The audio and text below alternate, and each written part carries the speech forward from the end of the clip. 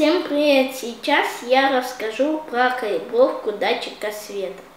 На экране показана программа калибровки датчика света. На экран выводится слово black, что означает черный. Потом идет ожидание, пока мы не нажмем кнопку.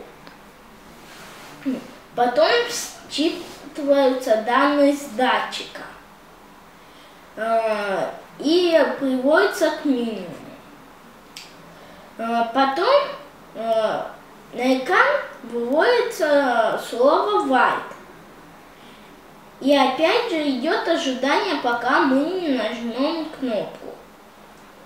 Затем считываются данные с датчика и записываются как максимум. И при желании мы можем их сбросить. Сейчас запущена программа, которая показывает реальное значение черного и белого. Черный 4, а белый 64. Сейчас мы произведем калибровку. Ставим на черный, нажимаем кнопку, ставим на белый, нажимаем кнопку. Теперь смотрим. Черный у нас 0,